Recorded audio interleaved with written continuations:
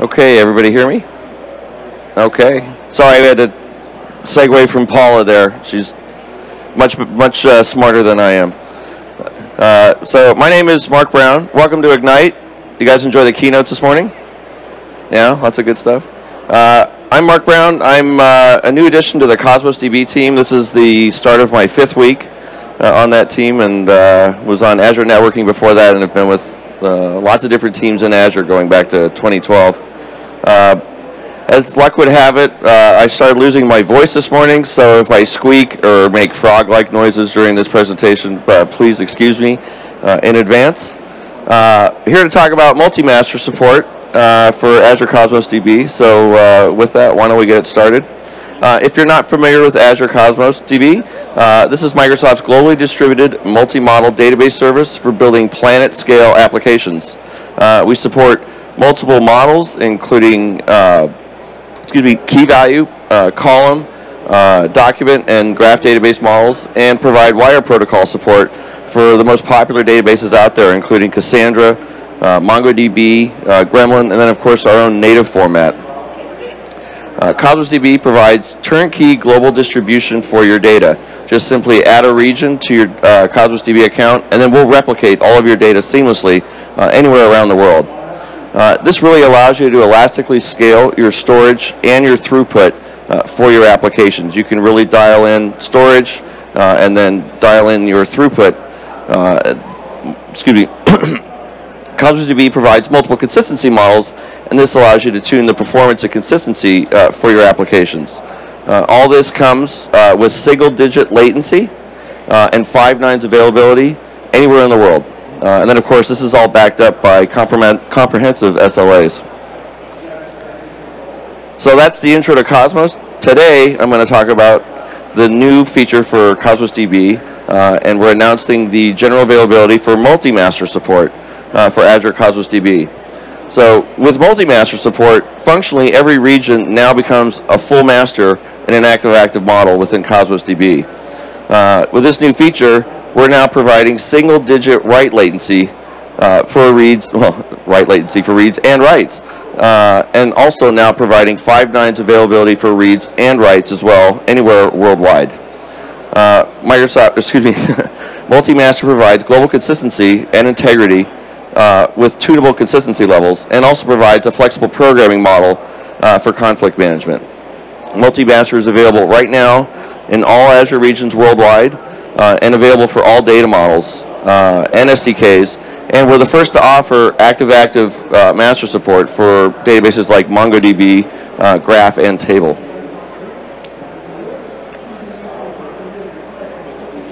So customers today using Cosmos DB are already enjoying single-digit read latency. With multi-master, customers can now achieve less than 10 millisecond latency for reads and writes at the 99th percentile, and as little as 4 to 6 millisecond latency at the 50th percentile. With every region now writable, users can now achieve 5 nines read and write availability for their applications. With multi-master enabled in your accounts, there's no manual or automatic failover options to configure. Multi-master support essentially provides implicit fault tolerance and enables risk-free failover testing for your applications. Multi-master automatically converges data to all regions, providing global integrity and consistency. And this happens very fast, awfully within 20 milliseconds worldwide. With multiple levels to choose from, Cosmos DB's consistency levels composes really well with the models we already provide on here. And customers get an intuitive model for data consistency with clear trade-offs for availability, latency, and throughput. And this is flexible too. You can actually override and relax the consistency level on a per request basis within your applications. Sorry, told you I was going to squeak. So to get started with multi-master support, just simply go into the portal and create a new Cosmos DB account. Just enter in your subscription, your resource group, a new account name, select the API you want to use, and then type the location or the region within there, and then select multi-master down here at the bottom, and then click create, and then we'll provision you a new account. So after a few minutes, when your account is provisioned, you can then add regions to it. With multi-master, now every region is write and read enabled within here by default. With every region now capable of being a full master, it really makes no sense to configure failover anymore. So if a region experiences an outage, failover is essentially every other region you have configured within your account. Writing apps using multi-master is actually super easy. The only thing you need to do is within your connection policy, just add use multiple write locations and then set that to true. Now, of course, within your applications, if you want to provide the closest region for your application, you want to use the preferred locations collection here and then add the regions you want your application to write to in the preferred order. So if a request or a region becomes unresponsive, Cosmos DB or your application will automatically start writing to the different regions, so no downtime for your applications. Excuse me. So Cosmos DB replicates your data around the world in milliseconds. So conflicts are actually pretty rare. However, in any active-active database, it's actually possible. With multi-master, providing an intuitive, flexible programming model for conflict management. So typically, this type of thing is something you just leave to the developers to have to go figure out. But for us, we made this really easy and provide 3 conflict resolution models, including last writer wins, user-defined procedure, and then also an async or manual mode in there. So let me talk about each of those. With last writer wins, this is the default mode within there. So when you provision a new collection in multi-master, this is going to be the mode you'll see first. In this mode, conflicts are resolved based on a numeric value passed in on a property on the document. So for insert and update conflicts, the item with the largest value is going to become the winner. So in this example here, Satya is going to beat out Scott for the write conflict on there. And then for deletes, essentially the delete always wins, so you can't bring a record back from the dead. So if you have a delete conflict or an update on a delete conflict, the delete's always going to win, no matter what the value is in the document. The next mode is user-defined procedure, or UDP. Essentially what this is a stored procedure you register with the collection, just like you would any stored procedure.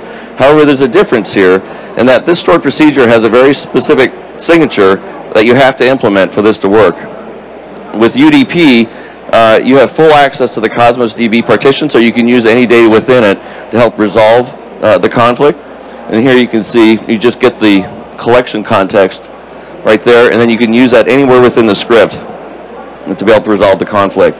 After the script runs, we'll then delete the conflict for you, so you don't have to manage that or deal with it. And if your script happens to throw an error at runtime or some kind of exception, what we'll do is we'll write that conflict into a read-only conflicts feed, and then you can process that and handle that manually at a later time. So speaking of manual, the last mode we have is asynchronous or manual. And essentially you just set this the same way as you would stored procedure, but in that box there you just leave stored procedure blank. So the way this works is for any conflict that happens, we don't do anything with it. We just write all the conflicts out to this conflicts feed, and then you can go in and essentially write an application or find some other way to resolve the conflict within there. The nice thing about this is just its flexibility, because if you're writing an application or handling in your application, you can refer to any service, any database, any source whatsoever to help resolve the conflict within there. So this really provides a lot of flexibility to users. So, whoops. With that, let's do a demo.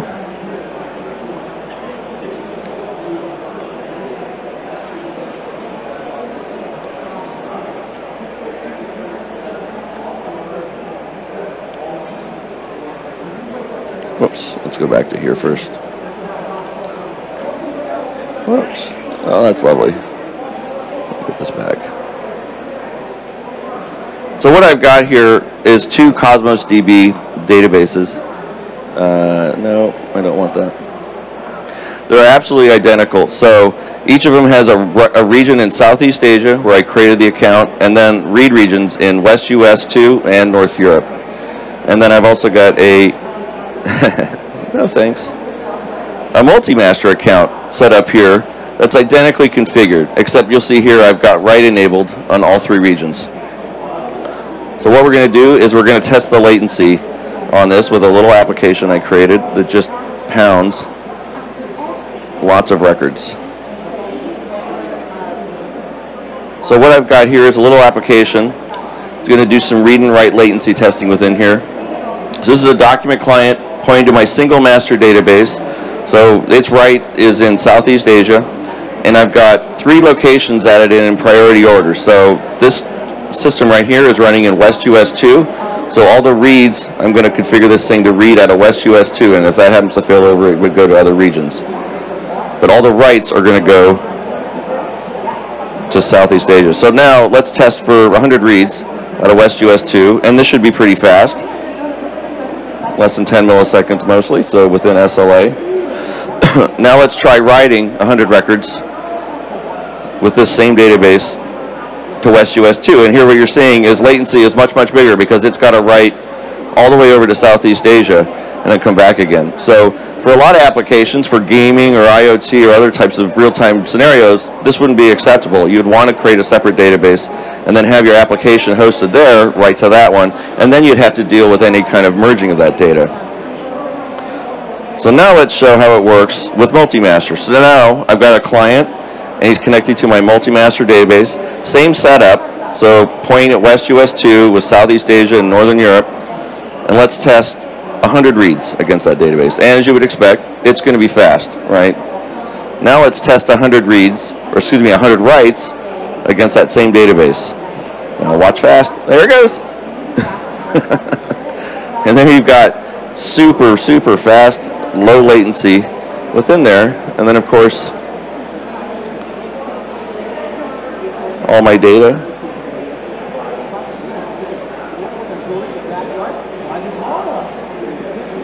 All written in here. So here's my records, and all 100 of them right there. So is that good? You like it? You can clap for that, right? Clap, clap, clap. All right. So next thing I want to show you is conflict management. So I've got 2 other collections set up here. This one is set up to be last writer wins. So I've got this selected here. This is the default. And then I've created a property here called user-defined ID. And I'm going to insert records in this thing 3 at a time in 3 different regions and try and induce a conflict. Now, this is actually really kind of hard to do. So I've got multi-threaded, basically jamming in 3 inserts in 3 different regions and then trying to generate conflicts on the back end. So I've got to get 2 or more commits to happen simultaneously to try and generate this insert. So what should happen here is when I'm generating this insert, it's going to look at the value for user-defined ID in all 3 of the inserts I'm going to do, and then the one with the highest value is going to win, and it should show up here. So let's give this a try. So I'm creating a document client for multi-master, same region setup in here, and then I'm going to have 3 different clients doing writes simultaneously to all 3 of these regions at the same exact time, and then try to generate a conflict. So here we go. Okay, so I've got a new record here, ID of 820, and then the user-defined ID that I'm going to resolve the conflict on. So I've got 3, 2, and 0, and that's for West US 2, Southeast Asia, and Northern Europe. So let's go and see what happens. So here's my record. Now which one do you think should show up, right? Should be this one, number 3 from West US 2 should be the one that's in there. And there we go. So number 3 for West US 2. So there, Cosmos DB automatically managed the insert conflict, and then the one with the highest value was the winner. Is that cool? You can clap for that too. Automatic conflict management. Yay! Okay. Last demo. So in this one, I've got this one set to use custom async. So select the merge procedure custom in here, and then don't put any value in the store procedure. So what will happen here is I'm going to do 3 inserts again in 3 different regions, try and generate a conflict, and then we're going to write them to the conflicts feed within there, and then I can handle them manually from there. So let's try that. Nope. Okay. So I inserted a new document, 296, and then I'm doing an update. So instead of an insert this time, I'm going to try and update that document from 3 different regions simultaneously and see if I can generate a conflict between it. So let's see what happens. Here, let me close this.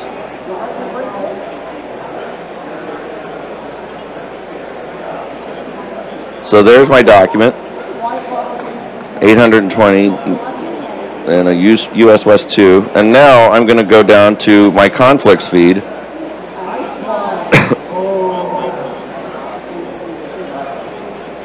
I maybe did not generate a conflict. So this is a problem. It's hard to actually do this. So let's try it again. So insert a new document, 318, and then do an update simultaneously from 3 different regions. And let's see.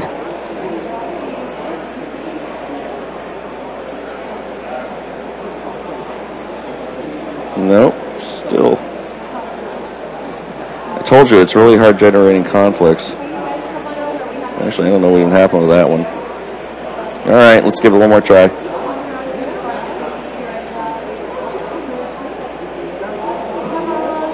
Okay, one more time.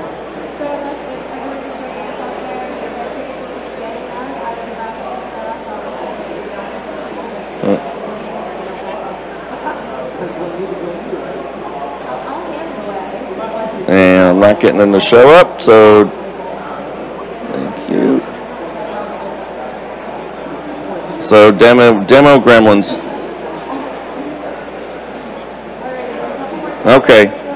Well, I wanted to show you something where you could resolve it inside there, but it's not going to work for me. So let's go back. Let's go back to this.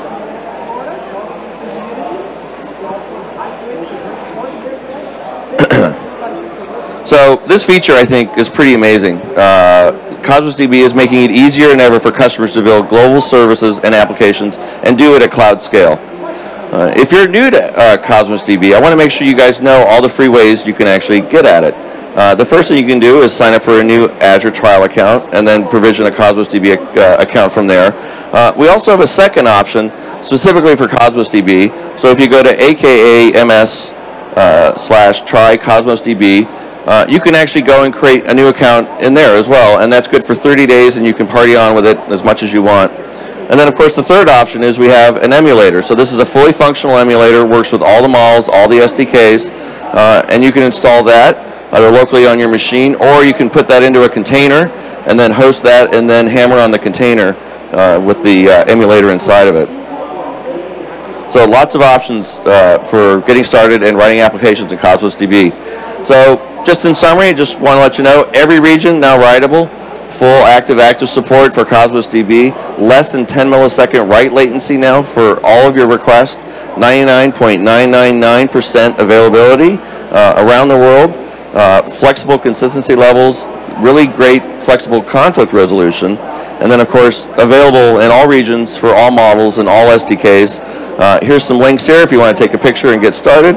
And that's it. I want to thank you very much for joining me today, and enjoy the rest of Ignite. Thank you.